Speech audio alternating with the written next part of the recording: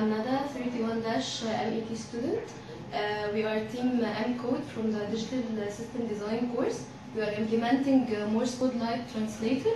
Our project takes as an input Morse code light flashes, and as an output it transfers this light flashes into its English translation and displays it on the LCD monitor.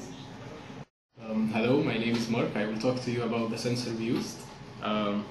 We are using an LDR light sensor which has a code LM393. As you can see, it has 4 pins, 2 inputs and 2 outputs.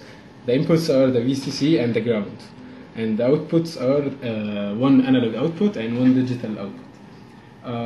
We are connecting the VCC to the input pin 29 in the FPGA because it's the 3.3 volt input, and the ground connected to pin 30. And we are connecting the digital output to pin 33 using jumpers, as you can see. The sensor is active low, meaning that when the sensor is detecting light, it outputs 0 and it outputs 1 otherwise. My name is Khaled, and I'll be explaining the durations module and the translator module for the LCD display. We are in the first. I'm going to be talking about the durations module. It takes as an input the clock and the reset, and the light taken as an input from the sensor.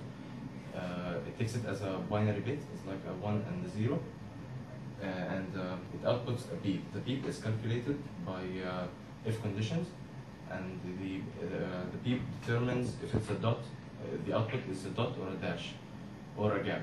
And then the output is taken to the translator module, and the translator module basically works like a state machine.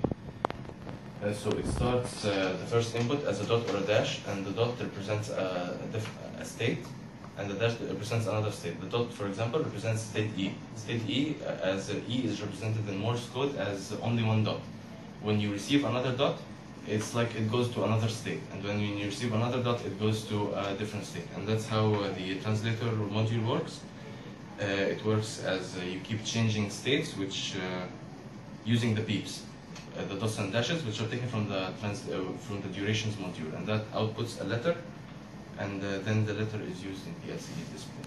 LCD uses 3 modules: the reset, display, and controller. The controller allows the LCD to refresh its contents. We give the letters to the LCD, which we obtained from the translator module, letter by letter.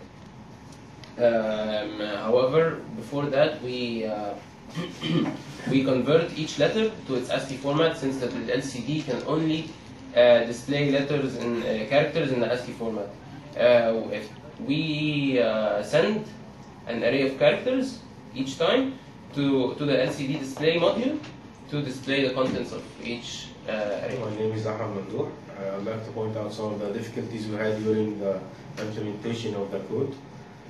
First of all, the letters did not appear on the LCD as we tried to make it appear, because every single time an empty letter appeared on the LCD, we tried to figure out why, so we went into the translation module, which generates actually the letters.